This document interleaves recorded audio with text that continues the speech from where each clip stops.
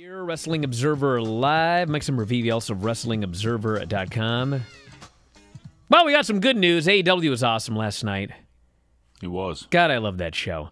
Christian Cage, Matt Sydal. Very good match. I'll rave about this one for 30 minutes on the Bryan and Vinny show tonight, how awesome Christian Cage is. Then they set up a match for the pay-per-view. Did he outwork everybody for you? We'll talk about it. Let me get through this first. Varsity Blondes did a promo for the main event, which was a great promo. You never see these guys cut promos. They cut a great promo here about the main event. Moxley and Kingston, I got to find out more about this one because they cut a promo and there was a very obvious edit in the middle of it, and I can only imagine what happened. They must have loved the rest of it. Kingston and Moxley beat the Acclaimed. Another very good match. They didn't bury the Acclaimed, but I mean, it was a dominant win for Kingston and Moxley because they're getting the tag title shot of the pay-per-view. We had more, we had interviews up and down the show. Pinnacle had a segment, Scorpio Sky, Ethan Page, Jericho and Dean Malenko, which was awesome. Rebel and Hikaru Shida, worst thing on the show, but they knew it. It was 2 minutes. They got it over with. And then they shot an angle for Hikaru Shida and Britt Baker. We had a segment with this despicable human being, Don Callis, who for some reason I find so despicable, but when he's on the show, I think he's great. Super nice guy. Get along with him. But anyway, he did a horrible thing. He tried to get a concussed Orange Cassidy when he wasn't in the right state of mind to sign a document taking him out of the match at the pay-per-view, but Orange wouldn't. Your kind of guy. Inner Circle and Jericho did a great promo building up the Stadium Stampede show. Serena Deeb and Red Velvet had the most amazing match you ever saw in your life. There was no right for it to be as good as it was, but it was great, and it was just like a miracle. I looked at Serena Deeb, and it's one of those matches where I said, if I had to have one more match, I want it with Serena Deeb. She'd carry me to an all-timer. And Anthony Ogogo beat Austin Gunn. Great promo by Kazarian. Great promo by Miro and Lance Archer setting up a match for the pay-per-view. And then, the Young Bucks and the Varsity Blondes. If you don't like the Young Bucks, just shut the damn show off now. Go listen to another podcast. I don't care. I got plenty of listeners. These guys are the greatest tag team I ever saw. Huh. My God. They were so... And it's funny because a lot of people would think that when they saw a match with, Kenny Omega and Hangman Page... But it's you're in there with Kenny Omega and Hangman Page. It is no disrespect to the Varsity Blondes. They did a good job in this match, but this match was awesome. And the Bucks are just the greatest heel tag team. They make the baby faces look so good. They're bumbling heels. They're bonking into each other. They're tripping, getting into the ring. It was the most old school. There was nothing like, I don't like this because I'm an old, crusty old man. This was the old school tag match you ever saw. It was freaking great.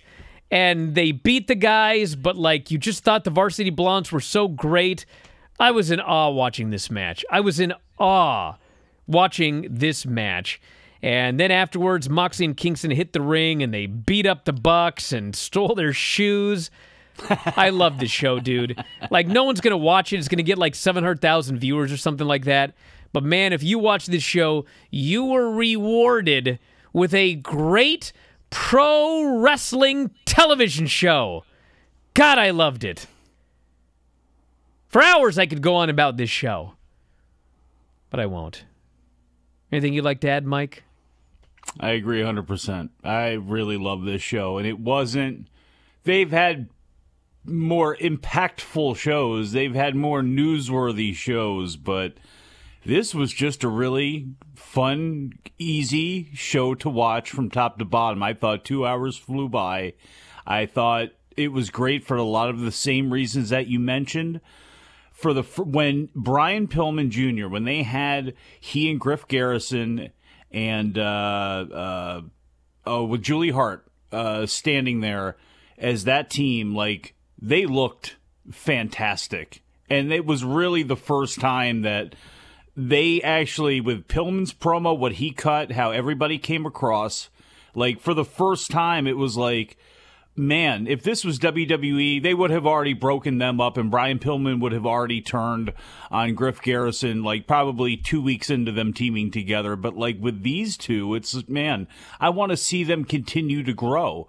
And this is the first time I really looked at them and thought, this looks like a legit team, and to have them stand there and cut that promo, like they have never felt more like a real team than they did last night. And then they go out there with the Young Bucks, and it's one of the Young Bucks' best performances working with a team. And we've seen them against Top Flight, we've seen them against this team and that team and the other team. Like, I thought last night, as far as them working with a team and getting them up to their level and making them feel like they're up to that level, damn, the Young Bucks did it. And look, it's crazy maybe that I prefer, in this era of tag teams where the Young Bucks are in, I prefer the Briscoe brothers. I prefer Claudio and Hero, maybe even sometimes the Usos.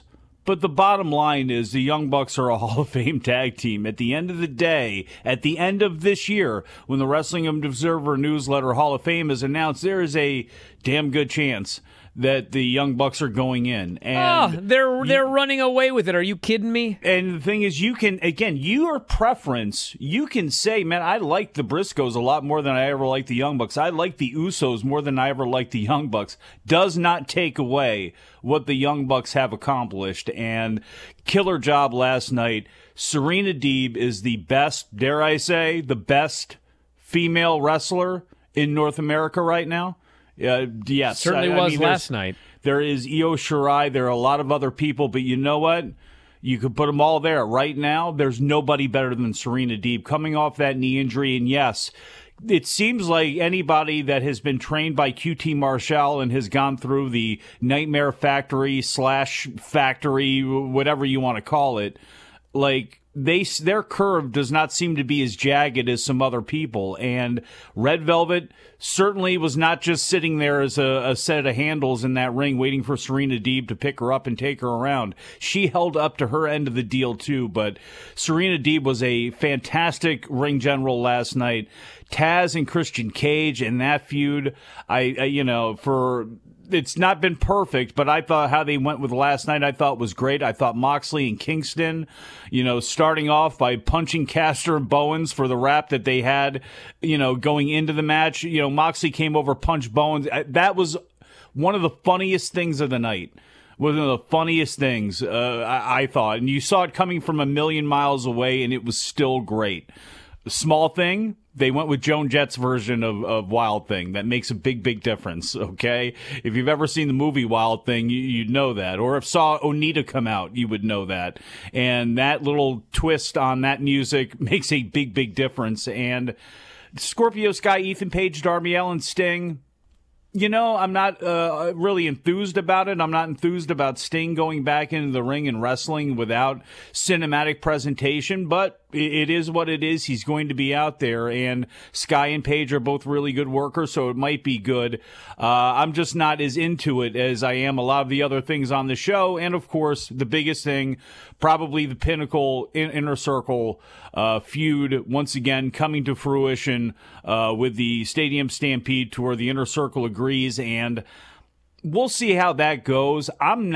I don't like this match in this scenario, and you and Dave talked about it last night. Other people have as well, too. A lot of the charm, a lot of the great feelings about Stadium Stampede came from the fact that it was comedy, came from the fact that there were lots of sight gags. We're going from War Games to Stadium Stampede, where it should be about blood, it should be about violence, it should be about settling a war, settling a feud, settling a guy that was supposedly pushed off the cage and was attempted to be killed by this new leader of this other faction.